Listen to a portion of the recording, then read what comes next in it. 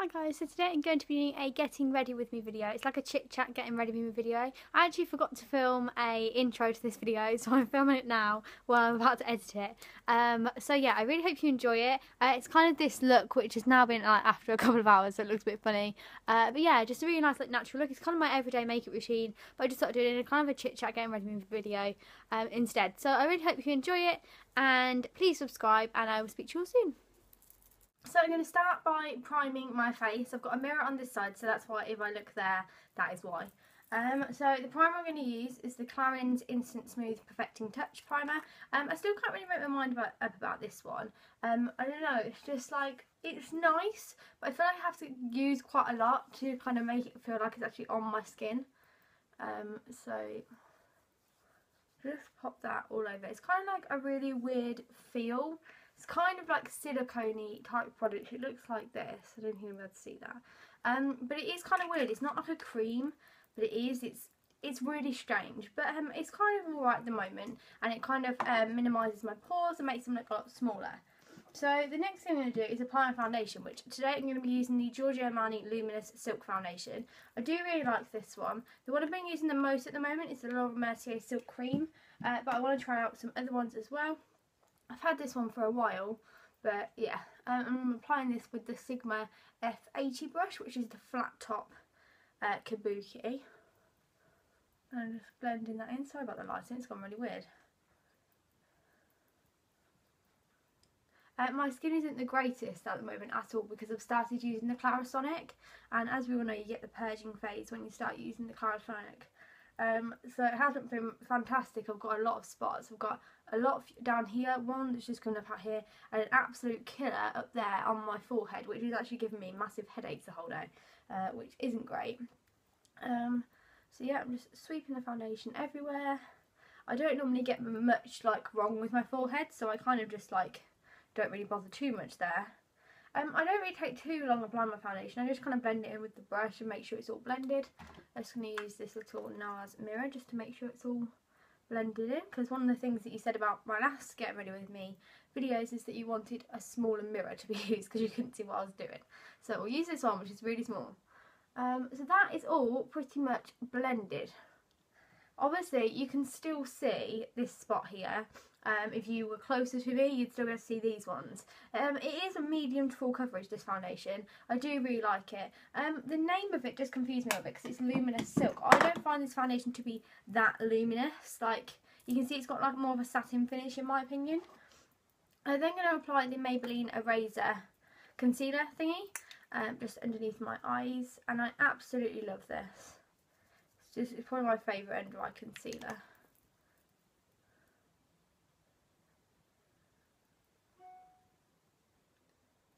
My eyes are quite dark this one, I'm not too sure why, because I had a really good night's sleep. So I'm not too sure why, but we'll just go with it. Sorry for looking over there, as I said I've got a mirror. So it's really quick to blend in. Sorry, I was using the Real Techniques contour brush with that. I'm then going to apply my concealer, which is just the Collection 2000 Lasting Perfection Concealer. If you watched my Christmas haul, you'll know that I asked for the Nars Creamy Concealer. And my dad accidentally got me the normal concealer from Nars. So I've asked for them to get me the other one and take the other one back. So I am going to be getting the Nars Creamy Concealer, but I'll just have to wait for that, and that might become a bit more of like a show in my videos rather than Collection 2000. We'll see how it compares. So yeah, I've just popped this on the areas that I feel that need covering the most. So I've popped it on mascara on both of my cheeks, which to be honest is not very prominent anymore from the products I've been using with my skincare, and therefore this foundation covers them well. But I still like to put a bit of concealer on my cheeks and then put some on my spots as well that have been going on. So that is nicely blended, but I look a little bit pale and a little bit weird. The colour on the camera is coming up really pale on my skin, like, I don't know, it's just coming out really pale. It's not this pale, it is quite good for my skin tone actually, this colour. So, yep. The next thing I'm going to do is apply blusher, bronzer and highlighter. Now I got this little Nars palette quite a while back, I'd say maybe a year or two, and it just looks like this. It's got Laguna, Orgasm and Albatross highlighter, and I really don't use it enough at all. Like, Laguna looks like it's been used quite a lot, but I've had it for 2 years, so I don't know, I just don't really use it enough. So I'm just going to use a, this is by Kirkland, and it's just an angled kind of, like I used to use it for my blush, but I'm using it for my bronzer. I'm just kind of, sorry about the lighting, I really don't know what's going on, but I just kind of like push it in and give myself like a nice contour, like that. You can see that quite clearly.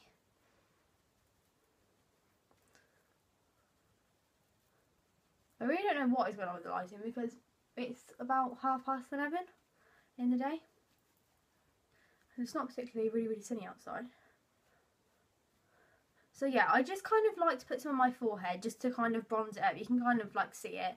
And then I also like to put some just below my chin, just here. Don't really know why. I feel like it gives me a more defined kind of chin. But yeah. Now my contour that I do isn't too harsh at all, I don't think. It just gives a subtle kind of like bronzed look. And with highlighter and blusher, I feel like it looks really nice.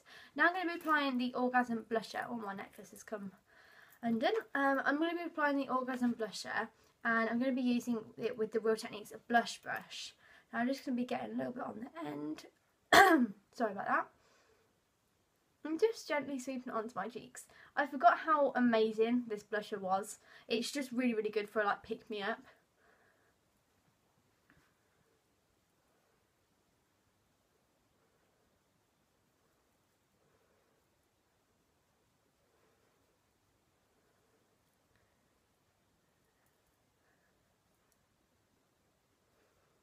There you go. I do absolutely love blusher. I really do. I feel like it's the one thing that just kind of, once you apply your foundation, when you put it back on, it just looks amazing. And then I'm just going to be using the Albatross highlighter in here with the e.l.f. small stipple brush, which I find is really good for highlighter, especially cream highlighter. I'm just going to be using this here. I know this isn't cream highlighter, but it is still good. It's just the right shape. I'm actually popping that along my cheekbone at the top.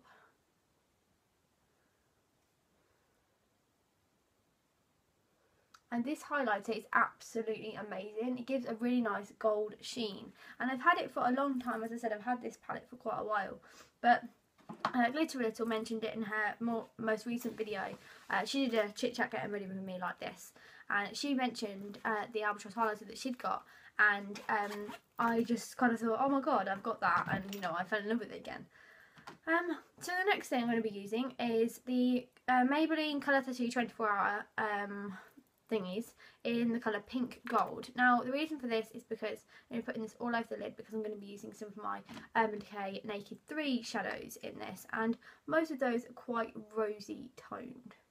So I find if I just sweep this over the eyelid, it kind of like makes me intensify them.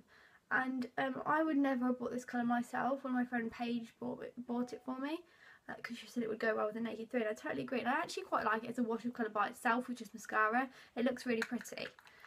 So that is that. I'm then going to be taking the Naked 3, which is just absolutely beautiful. And I'll just show you it. Just looks like that. Absolutely stunning. I haven't really decided what I'm going to do. I'll take Burnout, I think, all over the lid. I'll show you the colour in a second. It's just kind of a rosy tone with a little bit of pink in it.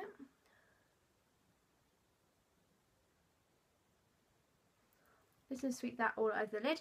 That colour is just this one here. And then I'm going to take Liar, which is this colour here, and go kind of on the outer half of my eye.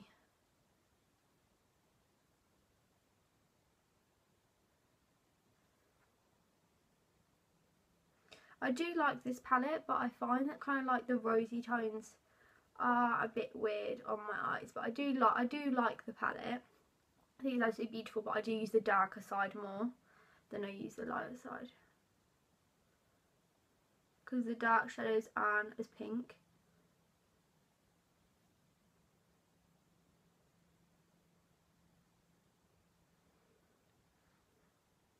I've just kind of smudged that out into the outer corner, and into the crease, as you can see just there. Now one thing I am going to use is this, which is what I've been using the whole time with my to use the mirror for. This is the Nars Duo in Cordura. Bradley bought me this for my last birthday actually. I really don't use it like enough, but it looks like that. It's not like even my last birthday, it was the birthday before that, so it looks like this. I think I'm going to use a little bit of both colours, just to kind of make the look a little bit less pink. I'm now going in just with the darker colour, just on the very, very outer corner. I don't know if you can see that, but it's just made it look a little bit less pink compared to this eye. Because as I said, I do like the colours, but sometimes I just find them a little bit too pink. So there you go, I've just added a little bit of depth to the eye there, and I think it looks really pretty. I'm then going to take, oh by the way, the brush for that, you all know that I use the fake matte brushes, but this is the MAC 239 brush from the set that I got ages ago.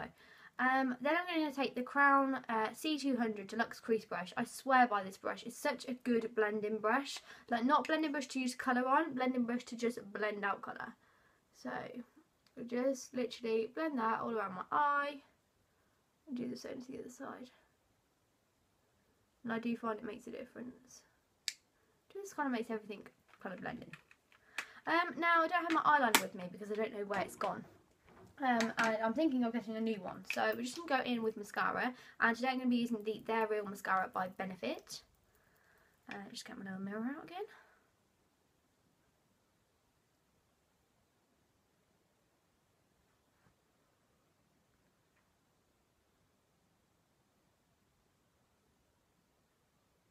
I do really like this mascara, but I just find it takes so long to take off, and that is kind of a main problem for me.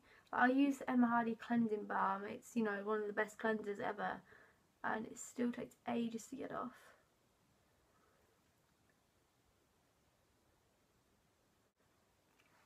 So that is about it for my lashes. My lashes are quite long anyway, so yeah, that's what I'm going to do with them today.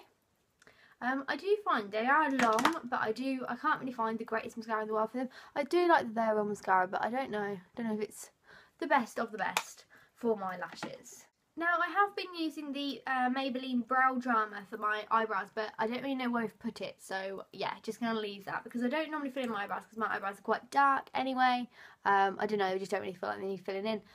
But I've been using the Brow Drama just to kind of like set them, but I can't find it, so sorry about that. The next thing I'm going to be using, I'll just pick the lid up, is the Bourjois Java Rice Powder. I got this when I went to the clothes show, and I really, really like this.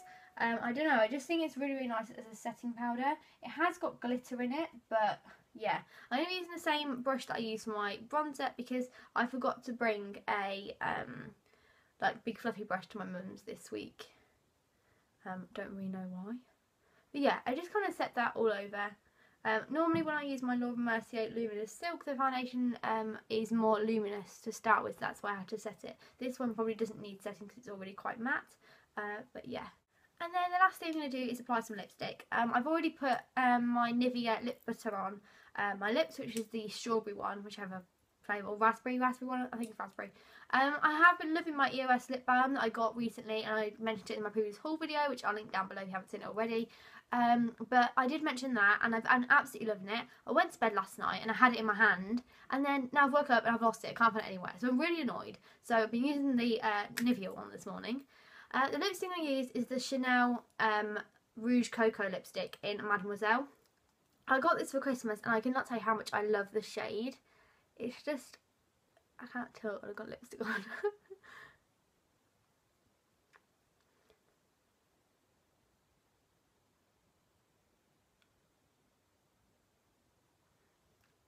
It's just such a beautiful shade. It's a really nice, like, natural, everyday colour. But, I don't know, it's not too pinky, it's not too nude. I really, really like it. I think it's really, really nice. And then over the top, I'm just going to put the Dior Lip Maximiser Collagen Active Lip Gloss over the top. Just in the middle there. And then just a bit there. Gives it a little bit of a sheen. And it kind of makes my lips tingle for the whole day. So that is the finished look. This has kind of been my everyday makeup routine recently, really. The eyes does sometimes change up. As I said, I kind of use different shadows and everything, but I have been using the Naked palette, so that's the main one really. This is kind of the finished look. So yeah, I'll just close my eyes for you. And it's just what it looks like. So I hope you like it, guys. I thought I'd do one of these videos. I haven't done one in so long, and I will speak to you soon. Bye.